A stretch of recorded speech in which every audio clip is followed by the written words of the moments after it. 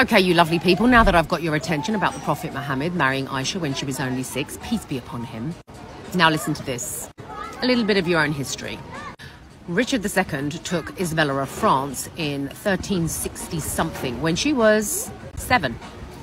Now you can understand... Whataboutism, red flag. Prophets did this kind of stuff, and it wasn't because they wanted to marry them for lust or any other reason. It was actually because of political grounds and reason. I understand why you look at it in the way that you do look at it, because today's terms it's looked at as from a disgusting level. But then, isn't everything sexualized these days? Aren't women sexualized and treated in a disgusting manner? In 1200, King John married Isabella, who was 12. Why? Because she was royal and because she was a sole heiress. In fact, child marriage in that age, in that era, was... But was it consummated? This is an important detail as well. 9, 10, 11 years old. Because it was okay to do that, and particularly okay to do it in the monarchy. Kings, prophets, call them what you like. And there was other reason behind it, not... Kings, prophets, those are serious distinctions. Lust or desire or personal passions. Now let's look at today. We live in an over-sexualized culture and low self-esteem, where body consciousness is a thing, you know, and where girls aren't even 13 and young as that who are wearing and dressing and acting sexually. Whoa, victim blaming? Interesting. Like, that's the reality of the life today. How can you knock what was going on back then and the reasoning for it? It was a thing that happened back then. Anyway, I am not, and people don't understand the reason and understanding that I have. And for somebody so intelligent to accept, and would I accept, is not even a question to ask me, because it's all about the intention, and I wasn't there during that period. Whoa, okay. So depending on the intention, a 6-year-old's okay. And I can understand what the intention was because I understand what the Prophet was like. I can even begin to understand why kings may marry young women, because, you know, it's a connection of families. There's always politics, there's always financial reasoning behind it. Nothing to do with the actual reason of marrying somebody. The reasons these days, in fact, these days, nobody wants to get married. Okay, let's look at the days now. You're generally looking at 18 before anyone can get married. In fact, I think the UK, you can do it 16 if you've got parent consent. But if you look at some places in the USA, as long as they've got parents' consent and there's a reason for the marriage, they're allowed to marry minors. Yeah, I'm gonna need a source on that one. And some people do it because of desire. So it is easy to take the high moral ground when you are looking at Muslims, because that seems to be the attention these days in demonizing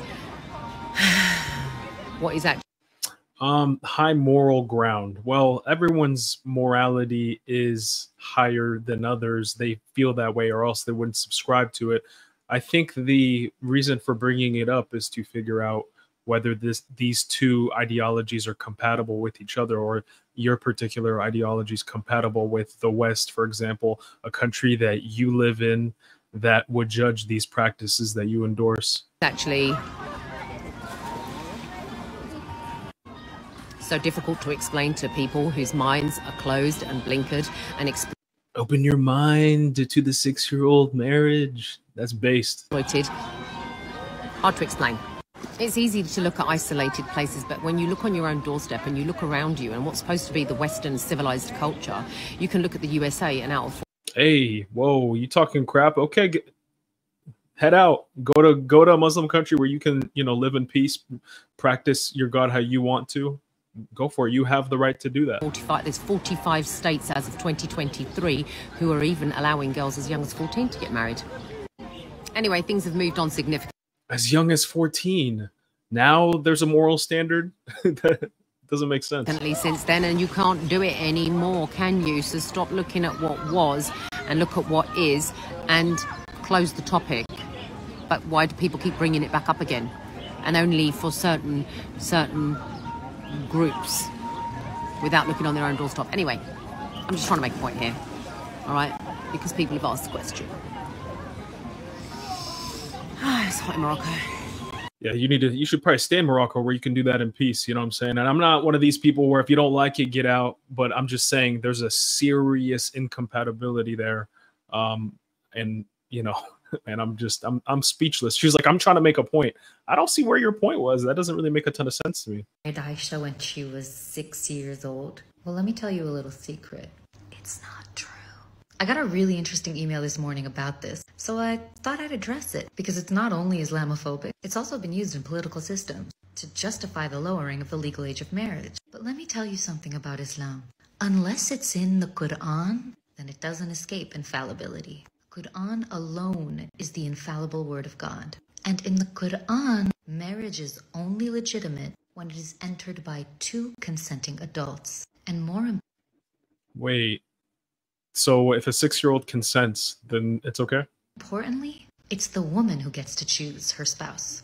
Now, in a time like the 5th and 6th century in the Saudi Arabian desert, there was no such thing as a birth registry or celebrating a birthday, so people just basically estimated their own age. A person was considered an adult once they passed through puberty. And by the way, 500... What about like the seasonal cycles? Like, I don't think that this was like, you know, a million years ago. Islam was established, you know, 600 AD. So that's odd. 100 years after Muhammad, that was still true in Europe, which is why it was okay for the 35-year-old King John of England to marry an 11-year-old Isabella of Angoulême. But here's the thing. This image of the corrupt, sinful, philanderous Muhammad fits perfectly inside a broader Islamophobic Orientalism. It's giving What?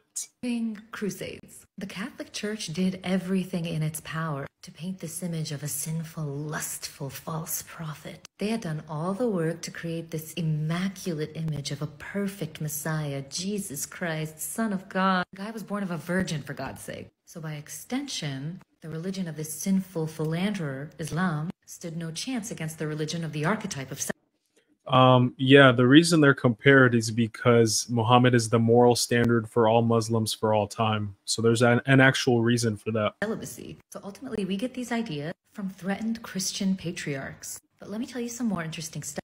Christians are the patriarchs? Christians are nothing compared to the patriarchs in Islam. About Muhammad that we actually know. Because it's really funny how we always rush to talk about how he married a 6-year-old, but we never talk about... Oh, wait, so he did or he didn't? Because in the beginning of the video, she said he didn't. About his first wife, the one we actually know was his wife, and who, very interestingly, was the first Muslim. There's no dispute that Aisha was his wife as well. Her name was Khadija, and she was a business owner when Muhammad still had nothing in his own name. She had heard of his journey into the cave. He had come to her seeking solace after the vision. She was 15 years his senior. He was 25, she was 40, and she proposed to him. She actually sent her friend to ask him. In the Quran, category 1, post menses, category 2, haven't had any menstruation because of immaturity. Yeah. I was going to go to the hadith where it plainly says that she was 6 years old, but the Quran is good too. But yeah, it's insane.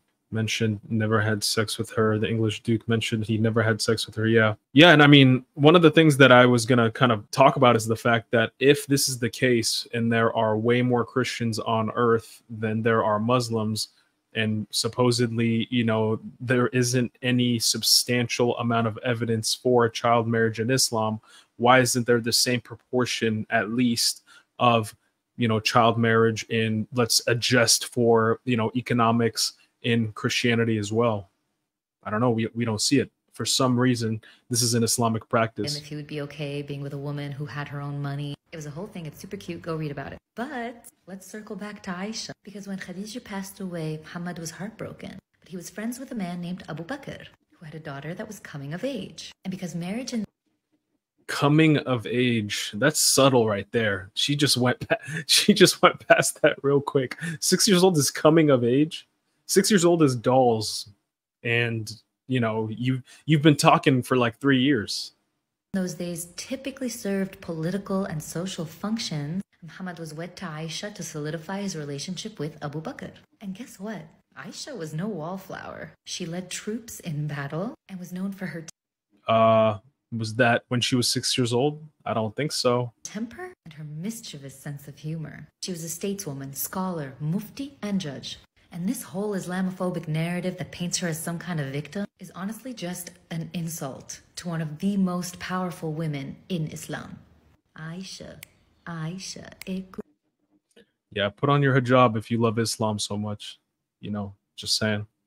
It was even in the BBC documentary years ago. Yeah, BBC was on their job exposing a lot of Islam, to be honest, but they haven't done it. They don't do it anymore. You don't see that anymore.